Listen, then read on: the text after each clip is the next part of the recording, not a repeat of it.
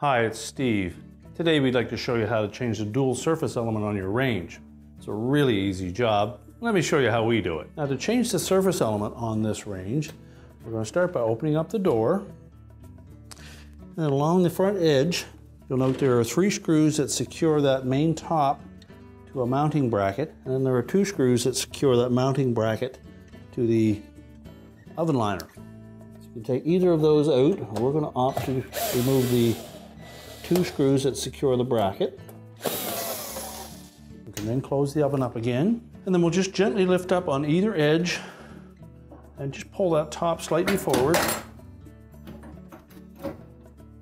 There are 2 clips at the back that slide into a slotted opening there.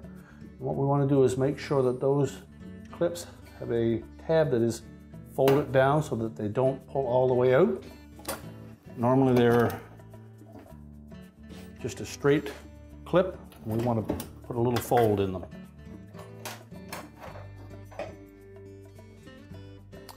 So what we'll do is we'll bend that tab down.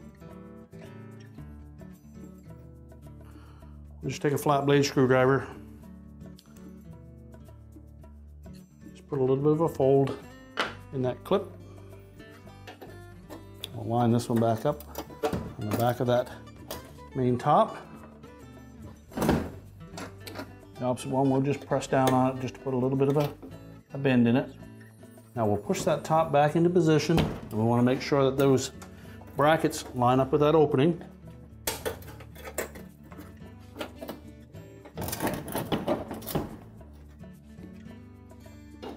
Now when we push it in, those 2 tabs that we bent will prevent it from being pulled out easily.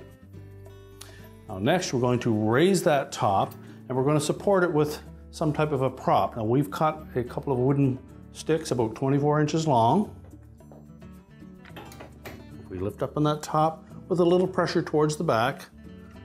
Make sure you can support that weight.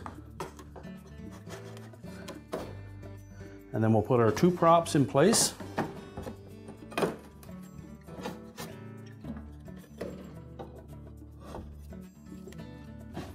And that will secure that top from moving. Now our next step will be to take note where the mounting brackets for the element are located. There are several slots on this cross piece to accommodate different size elements and different tops. We need to make sure that we take note of the proper location for the element that we are going to replace. So either take a picture of it with a camera or just mark them with a marker or a pencil.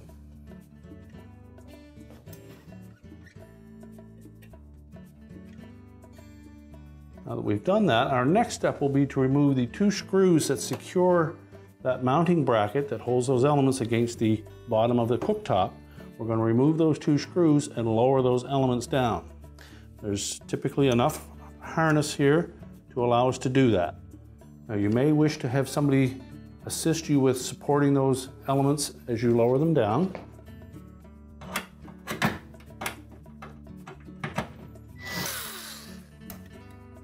Lower them down as an assembly carefully so that you don't damage the elements themselves. Now once we have it laying flat, we can then go ahead and remove the wires to that element. We're also going to want to take note of the location and color of each of those wires. So just using a pair of needle nose pliers, we'll pry those wire ends off of the terminals and just take note if any appear to be corroded or discolored. You'll need to replace those.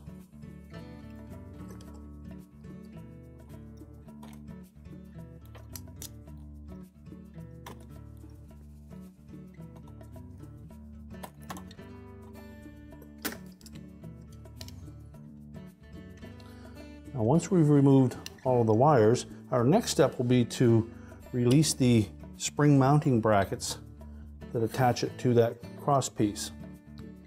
You'll note these brackets are attached to the bottom of the element. They just have a little bit of an arrowhead fastener on them. So typically you can push those a little bit to one side and allow them to pop up through. Again, we want to take note of the location of each of those before you remove them.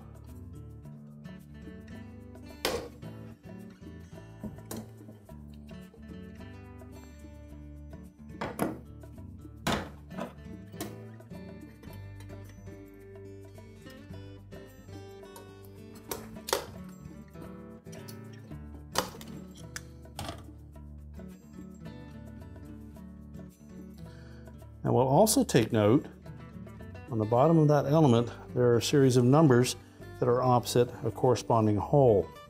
We'll want to make sure that when we transfer this spring mounting bracket to the new element, that we line it up on the same locations.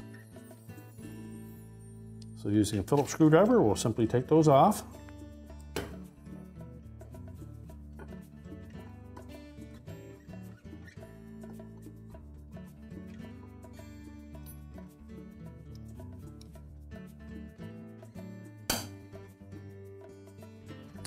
Then we'll discard the old element. So again, when installing that new element, we're going to make sure that we put them in the appropriate spots, and we'll go ahead and mount those brackets.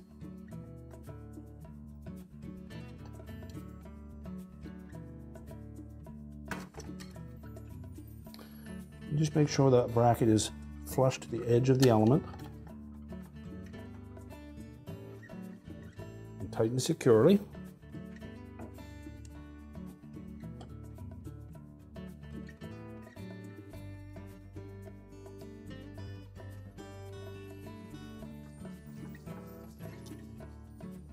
And always use caution that we don't damage the insulating material on the top side of that element.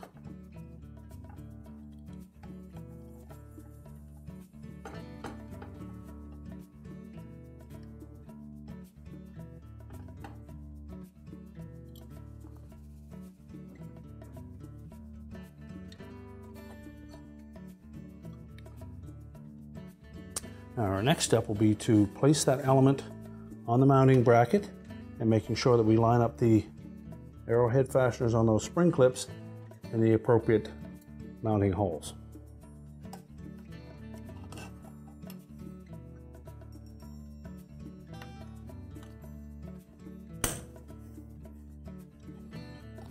Just make sure those fasteners protrude all the way through the hole. And then next we'll reconnect the wire harnesses. Again, we'll check each of those to make sure that there's no signs of any corrosion or arcing on those terminals. And make sure they fit on nice and snug.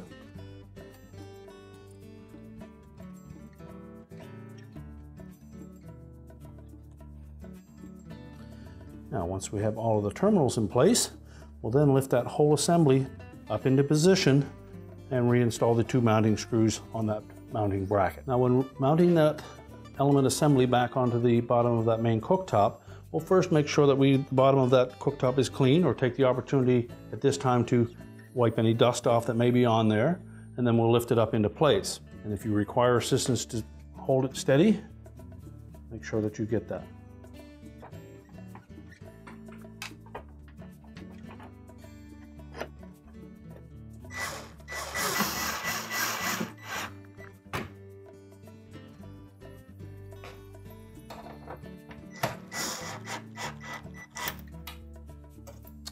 And just ensure that none of the wires are pinched anywhere. Then while supporting that top, we're going to lift out our two support brackets and then lower that top down into position. And next we'll open up the door and reinstall the two retaining screws across the bottom. Make sure our top is centered side to side. That should line up the screw holes.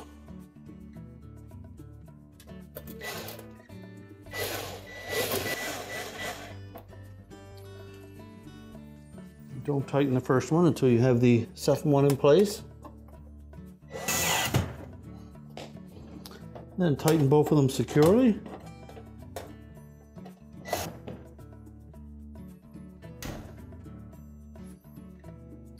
Now we're ready to reconnect the power, and your repair is complete.